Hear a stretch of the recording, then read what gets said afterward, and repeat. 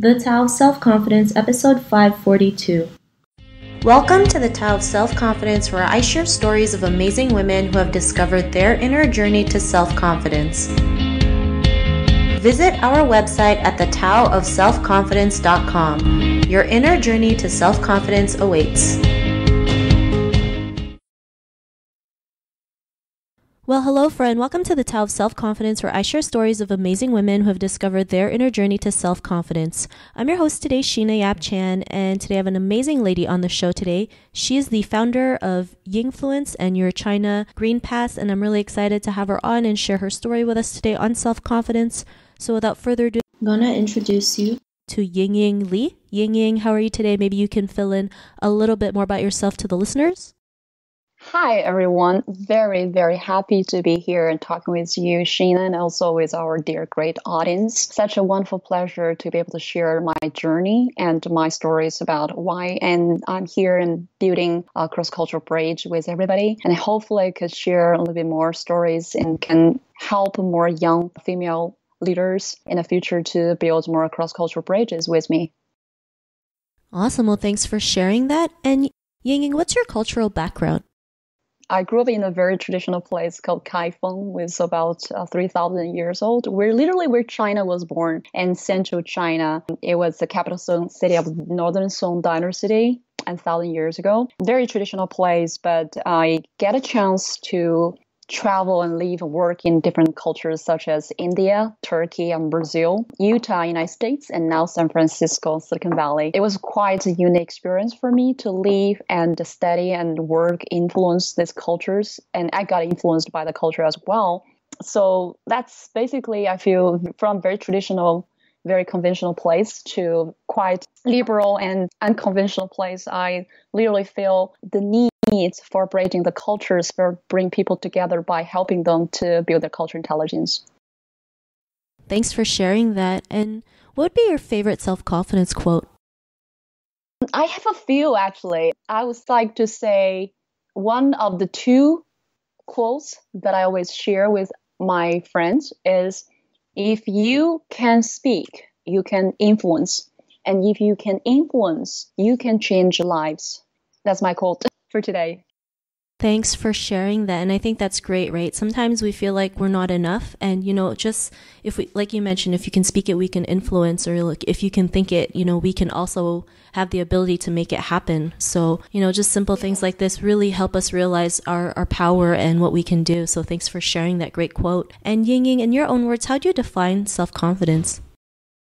Self-confidence is something born within, but you got to allow yourself to be thrown into a situation that can use external factors and pressure to drive you into a zone that you can bring out the best of you. So it's a force combined with external factors, environment you create and you encounter, as well as your internal journey, internal search yourself. Yeah. Thanks for sharing that great definition. And Yingying, what was your life like before your discovery of self-confidence?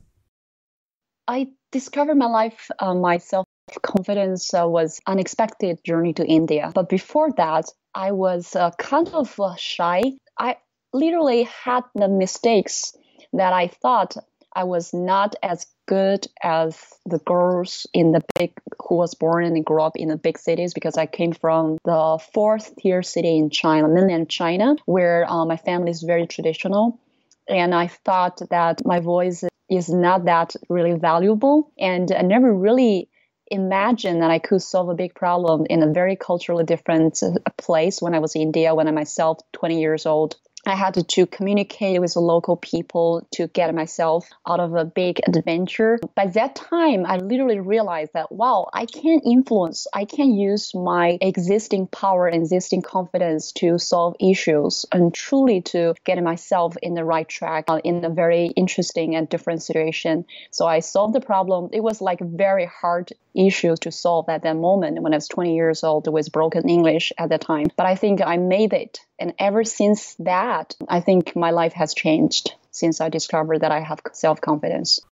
Thanks for sharing that. And I think that's a great story. Sometimes, when you travel to a different place, you learn new things, you do things that you've never done before, like you mentioned, I'm sure the communication barrier wasn't easy, but you were able to do it regardless, right? And sometimes we might have to do the things that are difficult to get the message across. And, like you mentioned, you were able to solve a big and hard problem, and you never thought that was possible because you never thought, you could ever do something like that. But, because of that trip and what you've experienced, what's your life been like now? Yeah, I would say it's transcendent.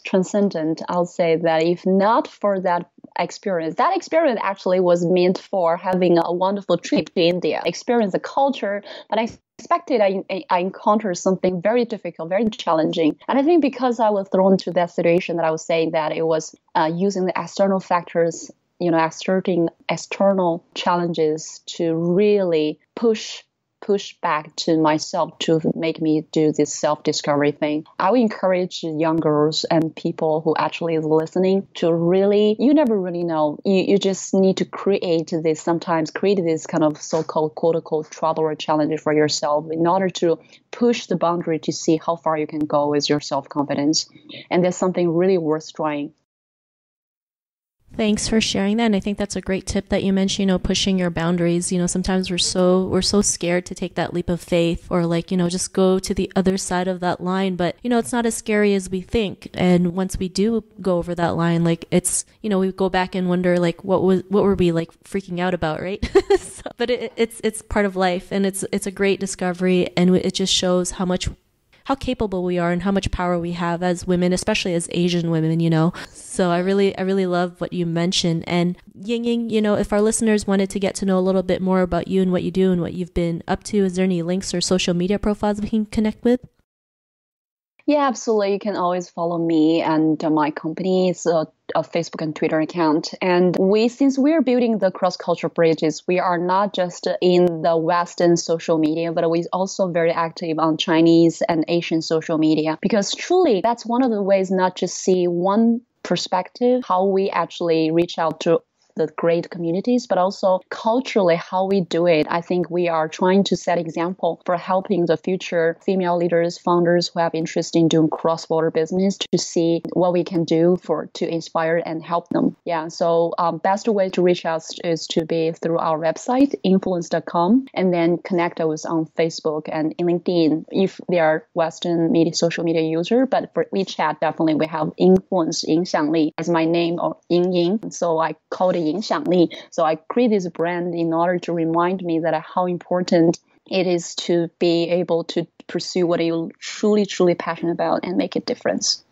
Thanks for sharing that, Yingying. And to our listeners, if you want to connect with Yingying, you can also head on over to thetaoofselfconfidence.com and search for Yingying's name. Her show notes will pop up along with everything else that we talked about. And I really just want to thank Yingying for taking the time today to share her story and tips with us on self-confidence. So thank you so much. Thank you so much. I'm happy to talk to more entrepreneurial ladies and female leaders to see that how we can make a great difference globally. Totally. I think that, as we work together, we can create more. So thanks for sharing that. And, really great having you on the show. And to our listeners, be on the lookout for another new episode of another amazing woman's journey to self-confidence. And we'll talk to you soon. Bye for now.